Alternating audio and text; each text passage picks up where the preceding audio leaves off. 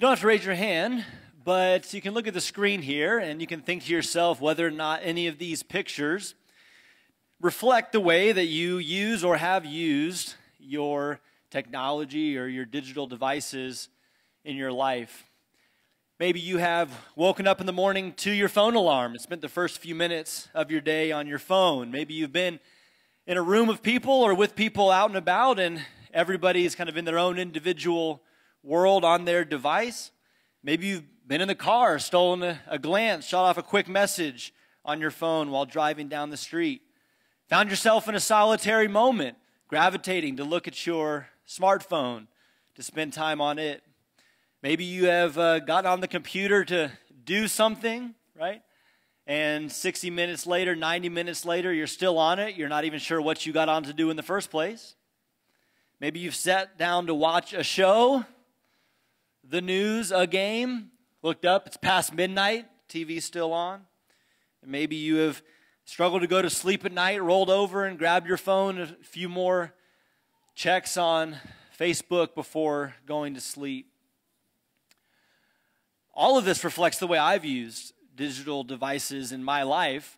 And I'm not even really now to say that this is good, bad, or indifferent, but the point I want to illustrate as we begin tonight and this weekend is that I think one of the things that so often characterizes the way that we use our digital devices and our technology in our lives is thoughtlessness, mindlessness, or maybe we would say something more like automation, right? That we don't think so much about the way that we use these devices because they have become so ubiquitous.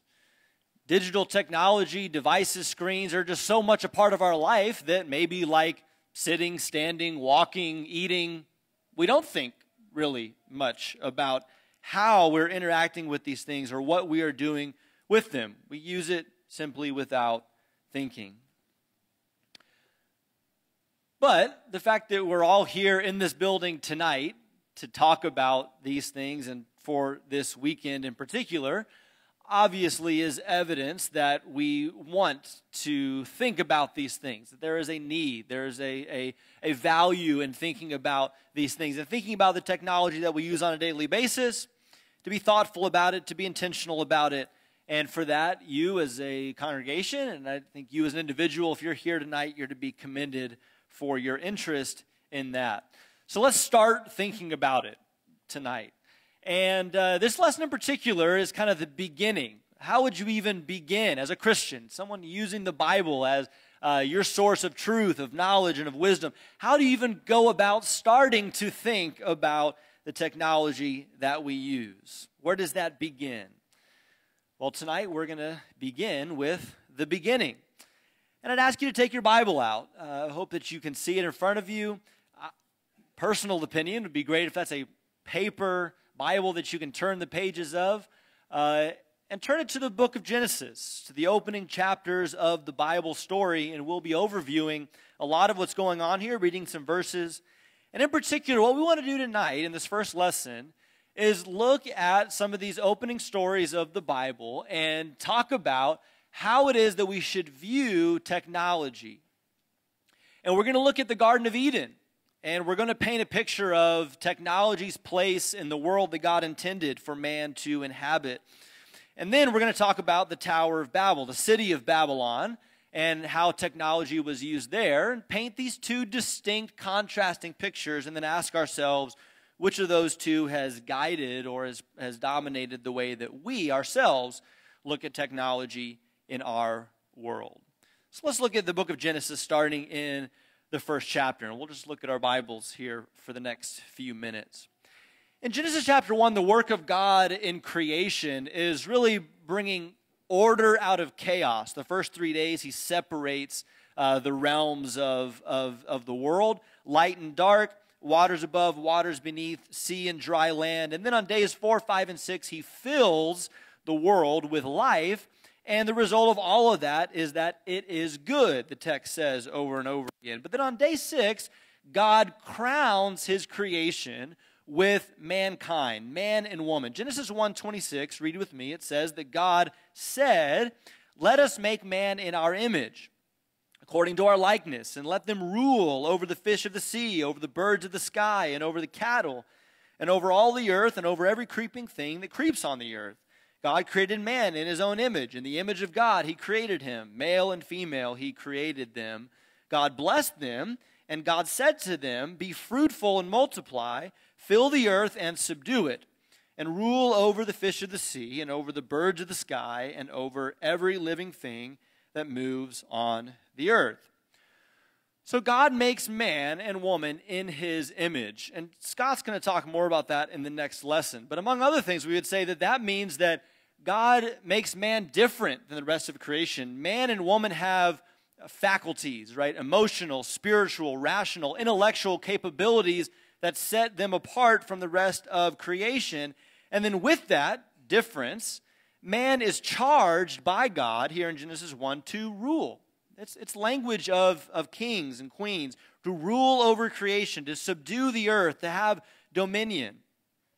Humans were made to rule as benevolent kings, under the authority, of course, of God, their Creator. We come to chapter 2 of Genesis, we see a more detailed account of creation and man's role in it. Look at chapter 2 of Genesis, verse 5. It says that, now no shrub of the field was yet in the earth, no plant of the field had yet sprouted, for the Lord God had not sent rain upon the earth, and there was no man to cultivate the ground. Verse 7, then the Lord God formed man of dust from the ground and breathed into his nostrils the breath of life, and man became a living being. The Lord God planted a garden towards the east in Eden, and there he placed the man whom he had formed.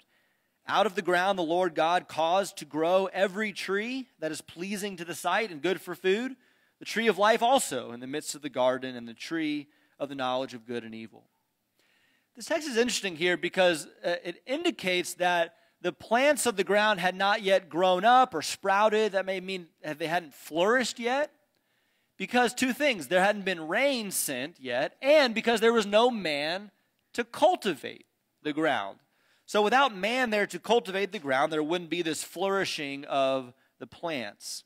And so God makes man and puts him in the garden, which is in Eden, which is a place in the earth, suggesting that perhaps that was supposed to expand. Remember chapter 1, be fruitful, multiply, fill the earth. But man's task is stated explicitly later on in Genesis 2 in verse 15. Notice the language here. Genesis 2:15, the Lord God took the man and put him into the Garden of Eden to cultivate it and to keep it. The Lord God commanded the man, saying, from any tree of the garden you may eat freely, but from the tree of the knowledge of good and evil you shall not eat, for in the day that you eat from it, you will surely die. Two things that man is created and intended to do here. Two words that will be important this weekend. One, man is to cultivate the ground. That's a word that can mean work or serve. We're going to call that man's productive purpose. He's to cultivate the garden, to bring forth fruit. He's also supposed to keep or to guard or to protect. We'll call that a protective purpose. So to cultivate, productive purpose, and to keep the garden, to protect it, to guard it.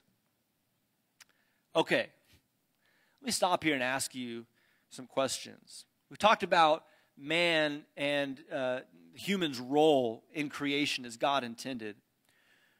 So if we think about what that would have looked like if it played out, imagine the world as God created it, man and woman in the garden, and that continuing on, right, even, through generations. What would it have looked like for humans to fulfill their God-given role? What would it have looked like for humans to multiply, fill the earth, subdue it, rule over fish and birds and beasts? What would it have looked like for humans to cultivate and even expand a garden and receive every plant and fruit as food, to protect that garden from potential threats or dangers? And let me ask you this. Do we think God intended for man to use his intellectual and rational capabilities in fulfilling that purpose that he was given? Do we think that doing all these things that God intended would have required man to invent, to create, to build? I think so. And I think from the principles of Genesis 1 and 2, we could say this about the Eden view of technology. We believe that God made humans in his image to rule, specifically to cultivate and to protect, to fill the earth with God's glory. And the man was made in God's image and has an intellect and has an ingenuity that he's been blessed with by God. And so I think we can say by implication then that God intended for man to build, to create, to use technology even, in a way that would serve creation and fill the earth with God's glory. That's the Eden view of man's purpose and how technology would fit into that. But the question is, how did that go? How did it work out for the humans when you read past Genesis 2? Well, the short answer is not very good, right? A little bit longer answer would mean surveying Genesis 3 to 11. Of course, in Genesis chapter 3, the humans rebel against God. And it's not just simple disobedience, eating that fruit, but it is rebelling. It is defining good for themselves, to say this thing that God has restricted, that is good. It is the humans reaching out to control their own destiny, to be the masters of their own fate, as opposed to submitting to God's authority. And of course, the consequences of that are catastrophic. They are removed from God's presence. They are removed from the garden, and they're cast out into a harsh and broken world. And there's three consequences in particular in Genesis chapter 3 as God explains to Adam and Eve what has happened now that they have sinned against him. One of those is the breaking down of human relationships. Immediately after the sin, there is a brokenness in human relationships. There is blame, there is distrust, there is pain between the humans. The second thing is there is now brokenness in creation, the thorns and the thistles. Remember that Adam was going to have to fight. Now the world is full of toil and difficulty. And then, of course, the third thing is the consequence of death. The humans are cut off from the tree of life, and now they will return to the dust from which they were created. All humans will die. And so they go out of Eden into this broken world. But notice in Genesis 3:23, it says that God sent them out of the garden to work the ground, which tells us that although now the world is broken by sin, humans now still retain their purpose for which God created them. So all that stuff we learned in Genesis 1 and 2 about what man was made for, that hasn't changed. But now they are to do so in a world that is broken, a world that's full of toil and difficulty. But the rebellion of humanity, of course, continues. Cain kills his brother in chapter 4. Cain is told to be a wanderer because of his sin, and yet he settles and builds a city, kind of poking God in the eye in Genesis 4:12-17.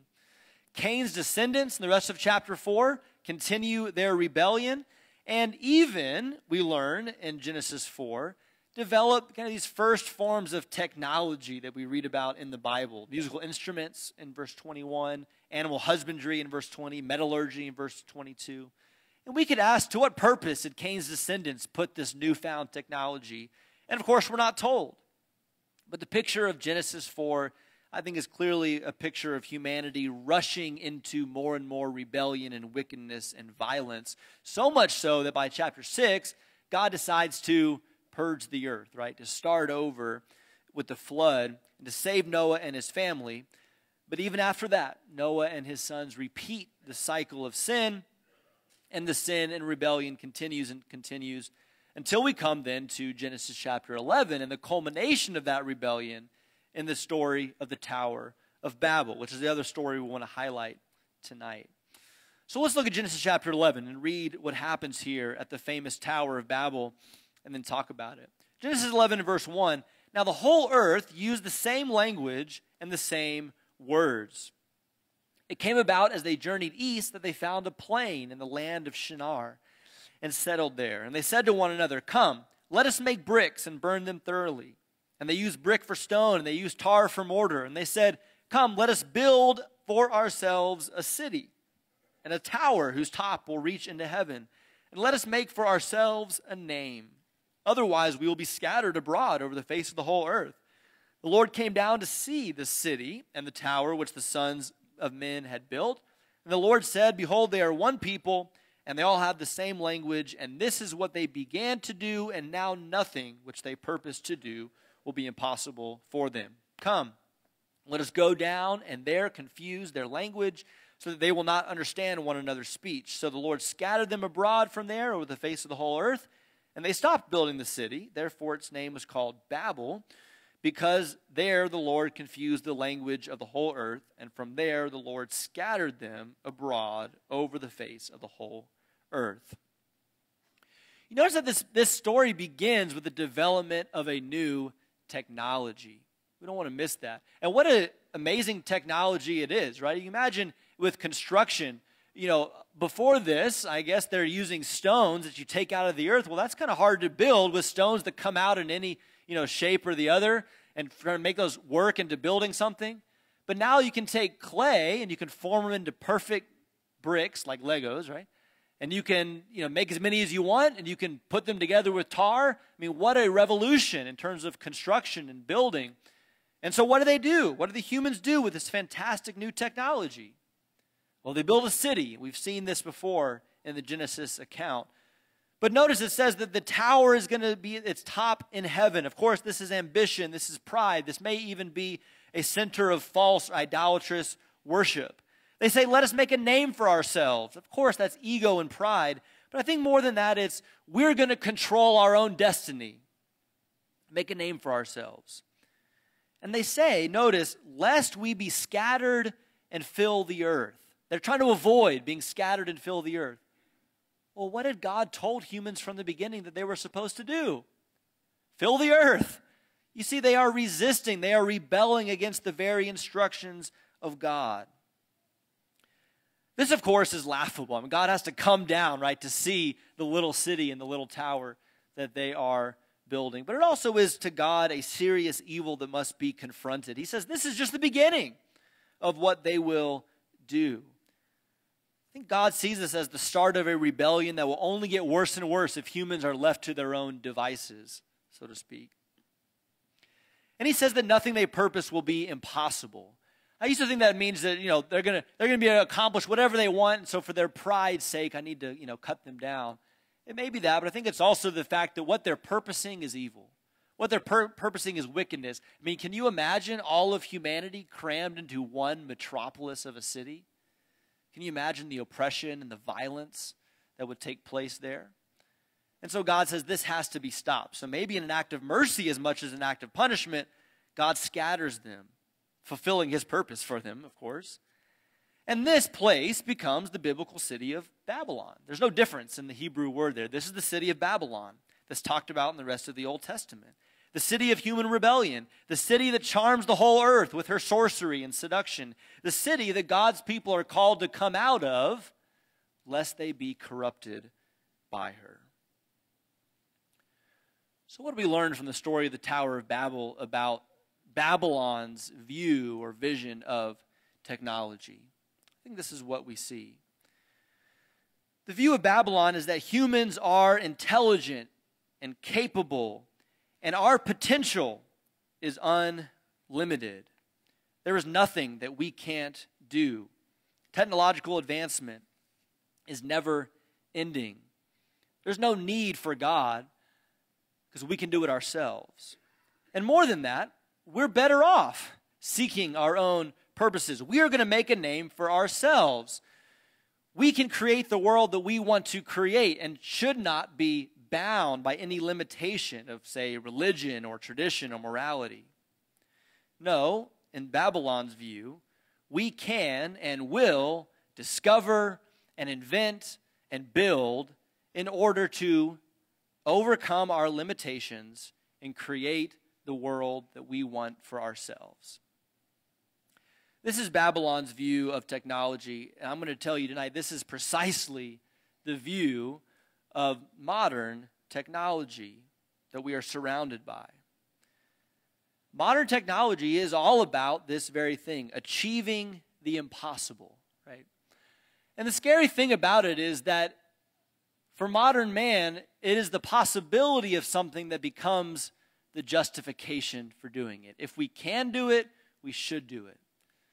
This, Tim, is the Jurassic Park quote, right? This is what Ian Malcolm says. He says, "You were so busy thinking whether you could do it, you never stopped to ask whether you should do it."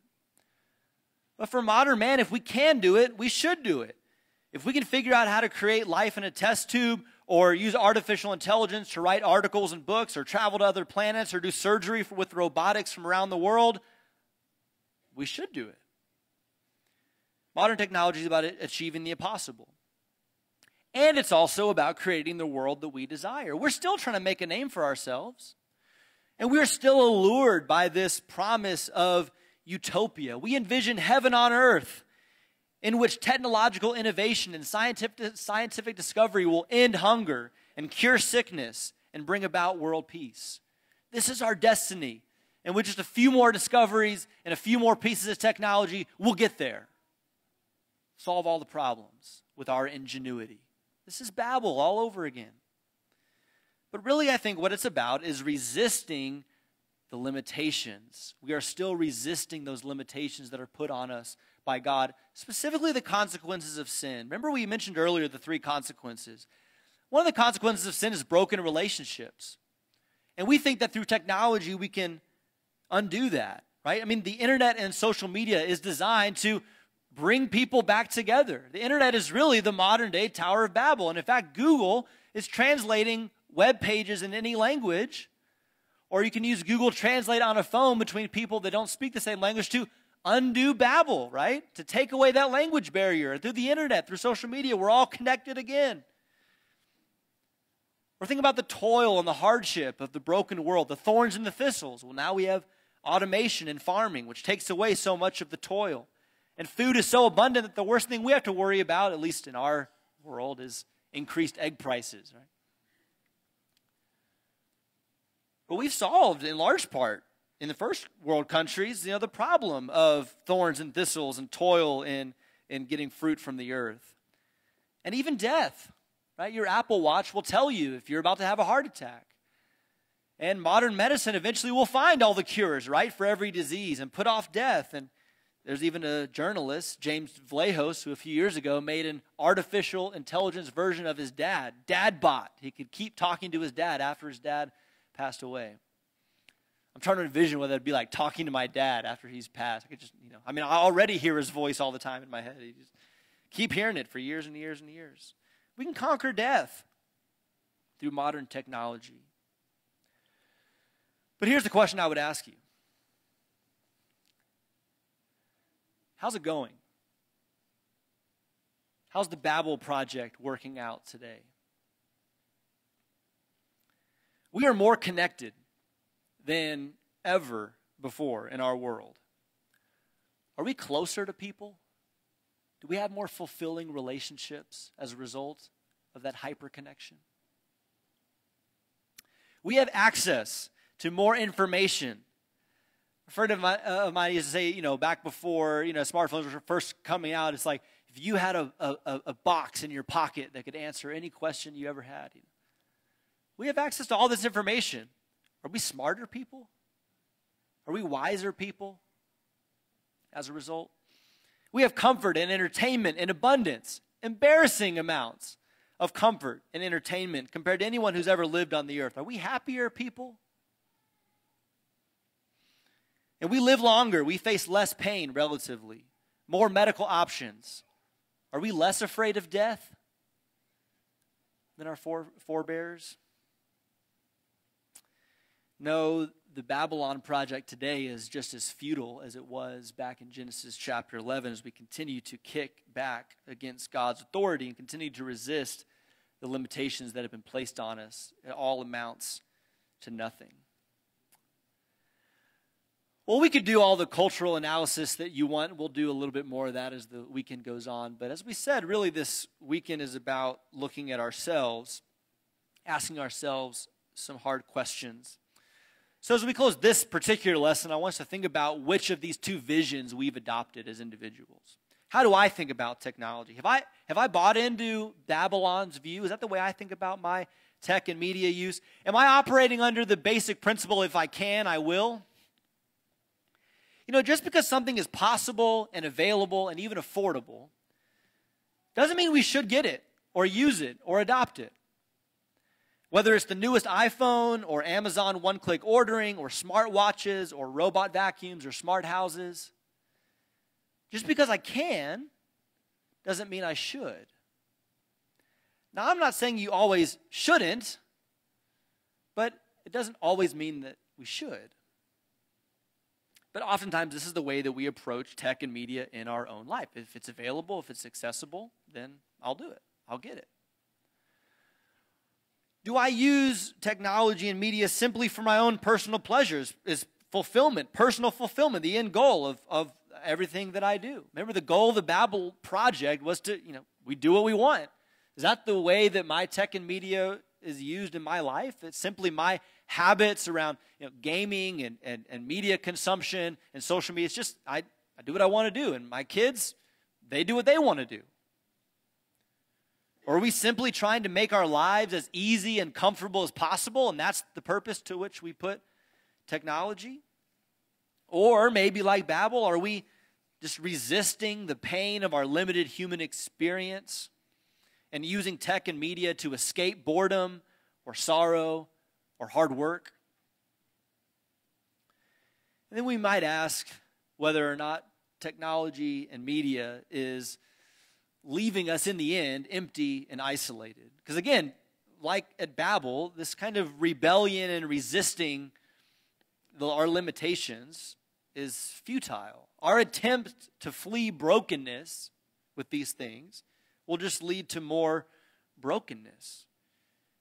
Do I really feel better after my media consumption? Do I really feel more fulfilled, more closer to people after my time on social media? Is it filling me up, making me whole? Or is it breaking me down and making me feel empty and isolated? But the beautiful truth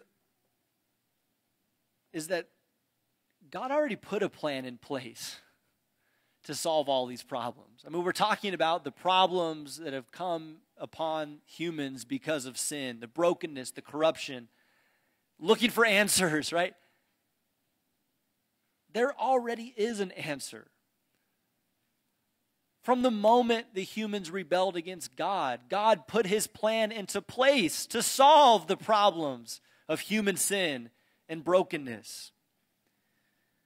There's already a plan to reverse the curse, to restore what humans forfeited in their rebellion. And that, of course, is in the gospel of Jesus Christ. It's through Jesus' blood that we are reconciled to God and then truly reconciled to our brothers and sisters in Christ, to live in true unity with one another. It's in Jesus that there is redemption for the brokenness of life, that there is real peace and joy and contentment and fulfillment. And by the Spirit of God, guess what? We are even conquerors of death. And know that because Jesus rose from the dead, we ourselves will rise from the dead when Jesus returns. God's already solved the problem. And he's done so in Jesus. That's the promise of the gospel. But one of the things that the gospel does is not just that overarching big story of redemption, but in the gospel, we ourselves are redeemed. I want to highlight that word. To redeem something is to make it useful again, is to make it fruitful again, to turn things around. And so even the things that have been a part of our brokenness can be redeemed to serve God, to be fruitful, to contribute to the blessing that God has for us. Even technology. I mean, think about those things that the descendants of Cain created, right? Cain's line invented musical instruments. And maybe now at the beginning that was just a self-serving kind of pleasurable thing. But remember, David put those same instruments to use, creating beautiful and moving songs to God in temple worship. Metallurgy was part of that invention of the descendants of Cain. And yet metalworking was put to use for the implements of tabernacle worship and temple worship in the Old Testament as well.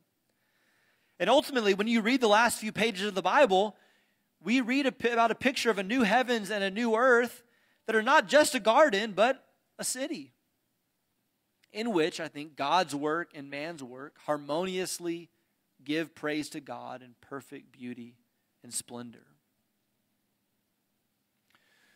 So to reject the Babylon view is to not reject all of the tools and all of the technology that the world is putting to its own rebellious purposes.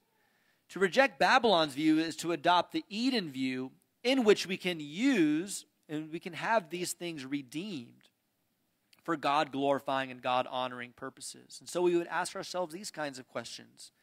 Can I use my device in submission to God? If I believe that God made me to be a master in creation, then can I be the master of these tools that God has given me instead of the other way around and being mastered by them? And if I believe that God intended for me to use these tools to do the work that He has given me to do, then how can I use my smartphone, my laptop, my TV, my technology to do that very thing? Can I bring my devices into submission to God? Can I use tech and media to produce good fruit? Fruitfulness is still a part of God's vision for His people. Think about the fruit of the Spirit, the fruit of righteousness. How can technology and media be used to cultivate fruitfulness in my life, in the life of my family, in the life of other people? And then ultimately, does my use of technology give glory to God? If Babel is about, look who I am, look what I have done, what I have built for myself, Eden is about filling the earth with God's glory and using technology to do so, to point more and more people to God, to praise Him, to bring Him glory now and forever. Does my use of technology and social media do that? So this is just the beginning of what we will try to accomplish this weekend. These are the kinds of questions that we invite you to ask over the next few days. And I would say that our number one goal in presenting these lessons is for each of us to be self-critical. This is not a kids these days kind of series. This is not a the world out there kind of series. This is for each and every one of us, including Scott and myself. I'll begin this weekend by telling on myself. I haven't confessed this to Scott yet. My son Asher is going to turn 3 in a couple weeks. And this week, for the first time, you know what he said to me? While he was wanting to play with blocks or trains or whatever, you know what he said to me? Put the phone down, Daddy. Put the phone down, Daddy. This is for all of us, ourselves included. The goal is for us to be self-critical. And I know there's somewhat of an irony in the fact that Scott and I are two young whippersnappers standing up here telling you about wisdom and how to lead the good life. And maybe an even greater irony in the fact that Scott and I, as young as we are, have been raised with the technological silver spoon in our mouths. We understand that.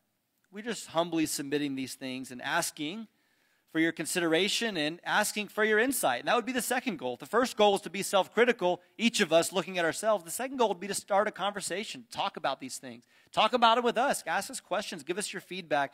But maybe more importantly, talk about this among yourselves. Talk with your families. And as a church, talk about these things together. We're not here to give you all the answers because we don't have all the answers.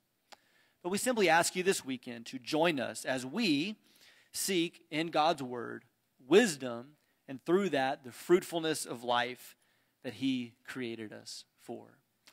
Thank you for your kind attention as we start this weekend.